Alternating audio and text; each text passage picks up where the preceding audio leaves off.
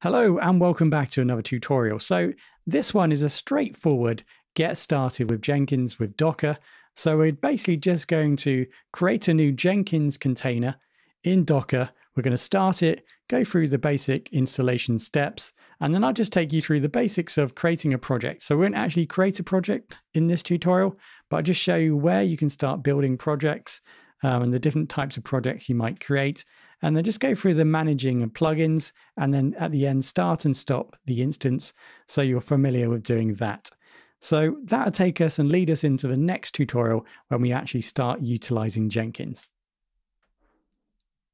If you were to head over to Docker Hub and look for Jenkins, you'll see that Jenkins is managed by the Jenkins team. And currently there's two versions that we can utilize, the LTS and the latest weekly. So I would imagine the LTS is the long-term support version, and we've got obviously the Bleeding Edge version here, the latest weekly update. Now we are going to go ahead and use and install this in Docker, or create a container in Docker for our Jenkins application. Of course, you don't need to do that. You can head across to the Jenkins website, jenkins.io, go ahead to the downloads and follow the installation guides for your specific operating system. So the benefit of having a container, it just saves me having to install it onto my operating system and so on. If you're not too familiar with utilizing Docker, then please head back to the Docker series where I'll just take you through how to get Docker started and just go and take you through some of the basics. So by all means do that, but literally if you want to follow this tutorial, you just need to actually download Docker. Now I'm using Windows here. So I've just got the Docker dashboard here up, so you can see that it's installed, but we'll be utilizing the CLI, so it should be the same whether you're using Mac or Windows. So let's go ahead and do that. Actually, before we start installing, let's just go ahead to the documentation. I'll just show you that this is a pretty handy documentation. You can definitely read through all this. That's going to give you a little bit more guidance. We are just going for a basic install here. We'll just go through some of the basic steps and look at the interface and go through some of the different areas of the interface just to become a little bit familiar with Jenkins. And then we kind of leave it there. And then in the next tutorial, we'll take this forward even more. So let's get started. First of all, obviously, we're going to be typing in Docker and then run. So we want to get a container started. So we're going to need to actually be able to access Jenkins. So Jenkins will be running on a server. So we're going to need to access that server in a way through a port. Now we can't use port 80, that's just the default internet port. So by default, Jenkins is going to be utilizing the port 8080. Now what we need to do is map our computer to that container port, or map a port from our computer to the container port that's running Jenkins. So this is where we define the ports. Now, like I said, it's running on 8080, so I'm going to access from my computer, my browser, 8080 port, and that's going to be mapped across then to the container that's running Jenkins. So I map that across. So next up, we can define another set of ports. So Jenkins runs on the Tomcat server, which uses port 8080 by default. This is why we set this bind here. So we can also set an additional bind to attach to a slave server. So that uses port 50,000. Again, that's basically just used to communicate between the master and slaves. Now that's something that we haven't spoken about before. We don't need to really go in any detail here, but we can just go ahead and just set that up in case we will do that at a later point. So let's make sure I've got enough zeros there. So let's just map that across. Okay, so next up, we want a command to create a volume. So if you're not too sure what a volume is, I've created a tutorial on what volumes are. So please go ahead and maybe watch that first and then come back. So here, what we want to do is install Jenkins. Okay, we know that. We also know from the previous tutorial that we're going to be installing plugins. So there's going to need to be a need for persistent data. We're going to need to be actually able to store data so that when we turn off the Jenkins container, when we bring it back up again, the data persists. So we need to do that through creating a volume. So if we're just following the Jenkins guide, the installation guide, we're going to set up a named volume here. So Jenkins home, and then we're going to then bind that to a directory within our container. So var and then Jenkins underscore home. So that's going to bind the data within our container to our local machine. So like I said, once we turn off Jenkins and turn back on again, the data is going to persist through the use of a Docker volume. Okay, so now we need to just basically grab a copy of Jenkins. I did say earlier we're going to be utilizing the LTS. So let's go ahead and do that. Now we can run. Okay, so chatting to you and trying to do it at the same time. This is a new skill.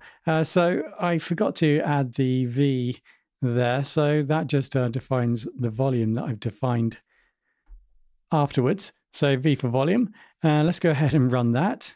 So you can see that first of all, it said unable to find the image locally.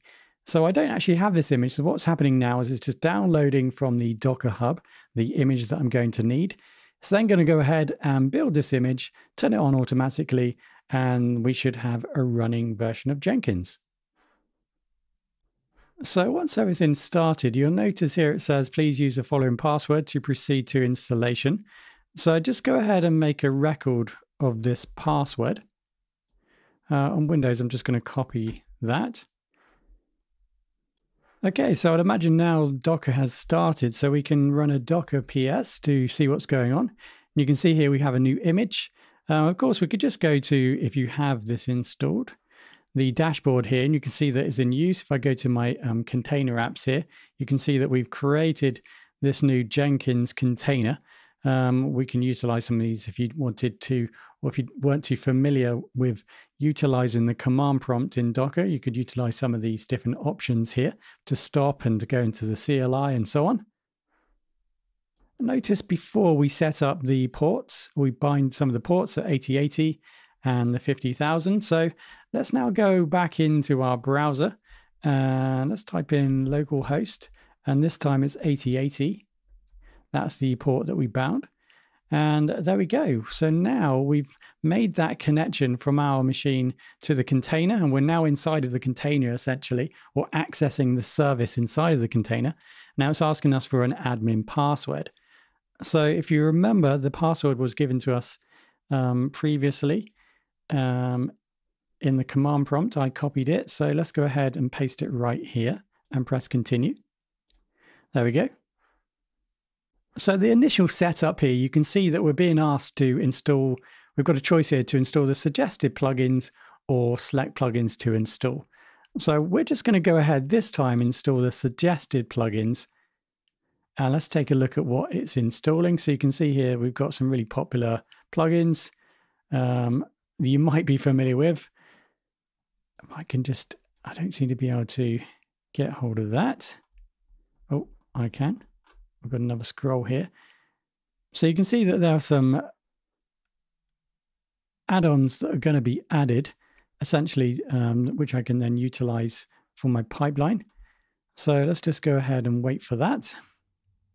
So now we can go ahead and create our first admin user. So I've pre-filled this in. And once you've done that, press save and continue. Press OK. So we've got the instance configuration here. So we can just continue utilizing this for now. Press save and finish, and then start using Jenkins. So if you haven't used Jenkins before, congratulations on installing and welcome to Jenkins. So there's a few things that we can just take a look at to begin with. So what you're probably interested in to begin with is how do you actually build a Jenkins project? Well, head over to New Item. You'll be presented with 3 items here essentially. We've got Freestyle Project, Pipeline, and Multi-Configuration Project. So what we're looking at here really is flexibility and scalability. So if you're just running a really small project where you're just needing maybe run and test a project, we could utilize a freestyle project. So a freestyle project does provide a lot of different flexibilities. We can definitely scale this up potentially. That's essentially what this is going to provide. If it's a simple project, we need just maybe some, like I said, single task run and test. We can use this. So once we get more into a pipeline, as I was explaining in the previous tutorial, this is where we're going to have multiple, like it says, long running activities with multiple build agents, potentially multiple workflows, or sorry, a lengthy workflow, not multiple workflows. So a complex environment. So here we're going to select a pipeline. From this, we could develop a whole delivery life cycle from testing, building, and deploying. This last option here, multi-configuration project, well, for example, if you're running multiple branches, then this is what you'll be utilizing. So here is, again, like a pipeline, but for multiple configurations. So to summarize then, you've got a simple project, maybe just a run and test. You've got a pipeline where you can orchestrate your whole delivery cycle, maybe on a single branch. And then here, if you're running multiple branches of your software, so multiple instances of your software, if you don't understand the concept of branches, this is where you would have a multiple configuration setup depending on what type of branch, and be able to configure a pipeline on different branches of your software.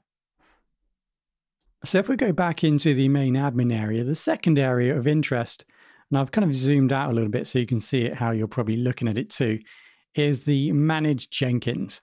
So from here you can see that, for example, there's a range of different administration tools, and one of maybe the main areas for now is the fact that, as I've suggested, this is working with plugins. So we're going to be actually adding new features to this if we're building a long pipeline.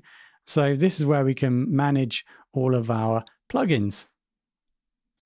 So take, for example, you wanted to find a new plugin, just go to Available, go to the search and just type in what you're searching for. So Git, that's going to produce a list of items. So for example, if I wanted the GitLab installed, I could just go ahead and select that. And then I can then go and install without restart, or I can download now and install after restart. So that'd be an easy way of kind of creating or downloading any other plugins. You can see here that when we initiated Jenkins, we did indeed actually install some, and you can see the ones that are currently available. And this is fairly intuitive, right? So uninstall here to uninstall and so on. So let's just finish off by showing you the persistent storage, the volume that we created. So this is where it differentiates depending on what operating system you're using. In Windows here, I'm using PowerShell. So this is how I can stop, for example, a container. So I could run something like this, for example. So this is why I'm just going to go into the admin here and just do it this way, assuming that you may already have this installed. So we can go over to the containers. You can see I've just stopped that. So I can delete that. So that was the container. Now remember that the container is just a running image. So this is the image that we created earlier of Jenkins. So we could run it here, of course, but just let's go ahead and into the command prompt and just run it from there. So this time you'll notice that I define the ports again, and this time the bind, and at the end I put F66. So that just refers here to the image ID, if you're not familiar with utilizing Docker and so on. So that's just the first three characters. Now what it does is I don't have to type in all of this. I could do, of course, but of course it's unique. So obviously Docker has just determined that it's going to run this one because this matches the first three characters. So let's just go ahead and run that. And that's going to boot up the container. So you can see that the container comes online and it's ready to go again. So let's go back in and just run this again. So we're welcomed. Now we have to log in. So mine is just admin and admin. That's what I initially set up when I installed Jenkins. So I sign in. That should sign me in. Of course, it's persistent storage. So it should store the username and password that I've set up. And there we go. We're back in. So next up in the next tutorial, we'll go through some of the different steps you'll need to take to actually start building a pipeline or a project. And there we have it. So that was getting started with Jenkins with Docker. Now, there are some other ways, of course, we can utilize Jenkins within Docker. We've just gone ahead utilizing the documentation from Jenkins and just giving you some basic tips and guide and an overview on how to actually just get Jenkins started in Docker.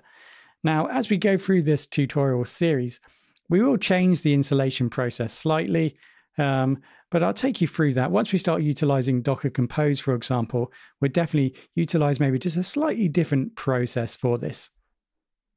But the point here is that we have actually now got started with Jenkins. You've got the general overview. If you want to be familiar with the Docker system, we now know how to kind of start and stop an instance. You've become a little bit more familiar with the installation process with Jenkins. I've taken you over to the Jenkins README file on GitHub, so definitely have a little read through of that. So it's definitely pointing you in the right directions. We've created a new Jenkins container. We've created, or I showed you how to create projects and also then managing plugins.